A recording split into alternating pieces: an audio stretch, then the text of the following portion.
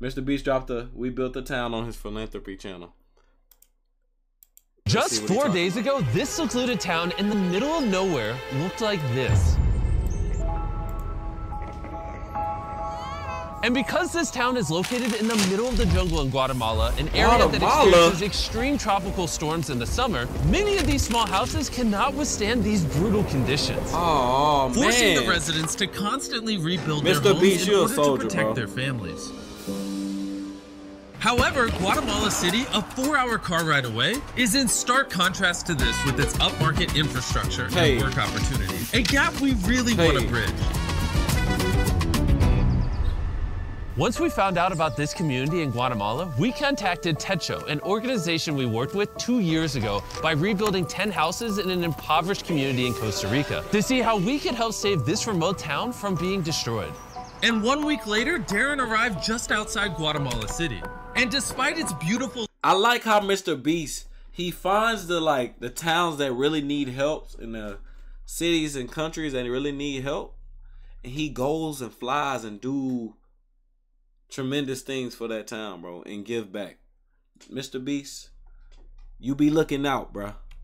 You be landscapes and rich culture, he soon experienced firsthand just how difficult it was to reach the small village of Chisiguan, as he had to charter a small plane to a nearby town and then still walk for miles through the thick jungle terrain.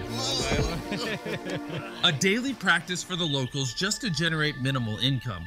Upon his arrival, Darren met with Alberto, a father of 8 children who provides for them along with his wife Maria, by traveling for hours every day to reach the nearest city to sell fabrics where he only makes $2 per day, meaning that each one of his family has to live on roughly $1 per week. On top of this, the entire family of 10 have to share a singular bedroom. The existing houses that these people are living in are very rudimentary. The floors are made out of dirt. There's no electricity. They have to build fires inside of the houses to cook and keep warm. And on top of that, there's no way... Bro, that's crazy, bro. You gotta really realize, like, the people that got houses and kitchens, including myself, we really blessed, bro. Because there's people out there that gotta make fires in order to eat and cook food. We really blessed, bro. Like, for real. Like, you just gotta... This right here will really make you think, like, to be grateful, appreciative, and just be thankful for the things that's going on in your life and what you blessed for. For Alberto and the rest of the community to collect fresh drinking water. Todavía llegamos a buscar aguas en los pozos, porque ahí tenemos un pocito que está ahí, pero no nos abastece por la familia. You always gotta make sure you're appreciative, man. Like, for real. Don't take nothing for granted. Tenemos como no. It is absolutely heartbreaking to witness just how difficult it is for these people to support their families. We want to come and help this community. We want to make a big difference for them.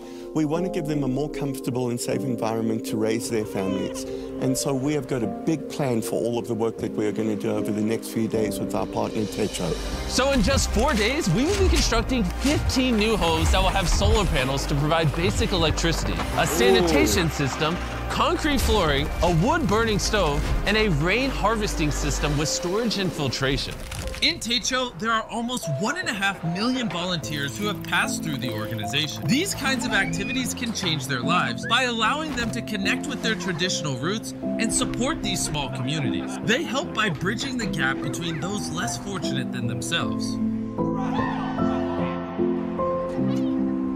Early the next morning, with only 4 days to pull off the enormous feat, over 50 volunteers from Techo had arrived in the village to start the construction. And with the lack of roads in this village, Darren and the volunteers had to carry all of the building equipment to the top of the hill, where the new homes are being built, so the next 48 hours are going to be extremely tough.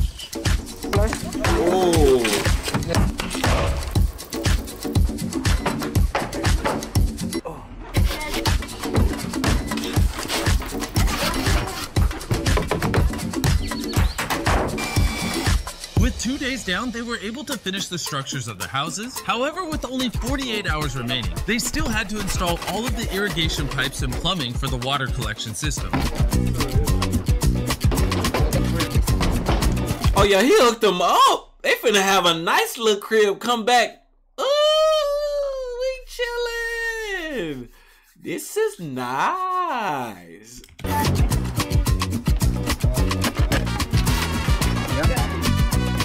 be able to accumulate a lot of water over here so that they've got adequate water available when it doesn't rain. This is a huge upgrade for them. I've never doubted Darren's abilities before, but this one was touch and go. I can't believe it.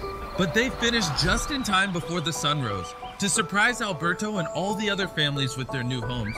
And the children couldn't contain their excitement. Let's cut the ribbon. That's loud, bro. You could immediately see how excited this community was. The expressions on their faces, the excitement in their voices, and it was a beautiful experience. The gratitude that they were giving us back felt to me like more than we were giving them. They now will have more opportunities to make significantly more money, as they would have to spend less time maintaining their houses every storm. The new roads Techo built will make it easier to travel to and from neighboring communities. They have electricity, making it easier for the children to study at night. The new stoves make it easier to cook healthy food, and this will allow the community to expand and one day become a fully functional town with similar opportunities to those that live closer to the city. So Alberto and his family will never have to hike those treacherous paths again. Estamos felices con todo. Mi esposa, mis patojos grandes ya están felices. Me sentí muy contento.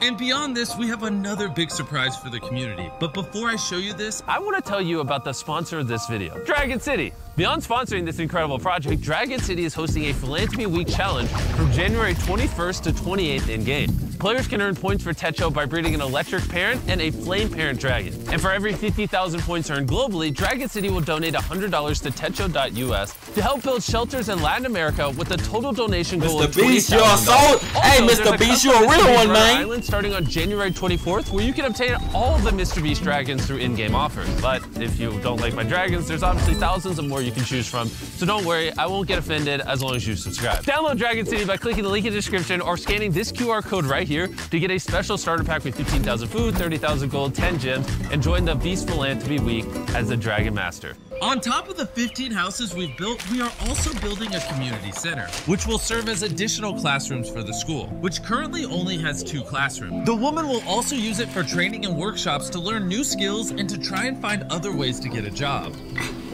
The people in this village have opened up their homes, they've opened up their hearts, and they've opened up their communities to us, and we have felt that in this community. Your support on these videos mean the world to me. I hope you guys enjoyed. As always, your eyeballs watching these videos help us help people. But your finger. Shout out to Mr.Beast, man. Shout out to Mr.Beast. Tap it right now. Shout out to Mr.Beast, bro. And get mad at anyone down below that doesn't subscribe. Get mad in a nice way because we support positivity, but mad in enough of a way where they subscribe. Bye. Yes, sir, Mr.Beast. W video. Aww, that's clutch, bro. That's clutch, bro. Don't make me cry. No. Bro, that's real, bro. Bro, that's crazy, man.